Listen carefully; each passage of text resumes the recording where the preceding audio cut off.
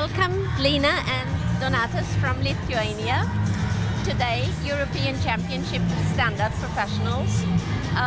Was there a special preparation for today? Special preparation, we prepared for a long time. We had trainings and competitions, so we feel very well prepared for today. You are one of the top favorites today. Is this a motivation for you, or do you feel something like pressure?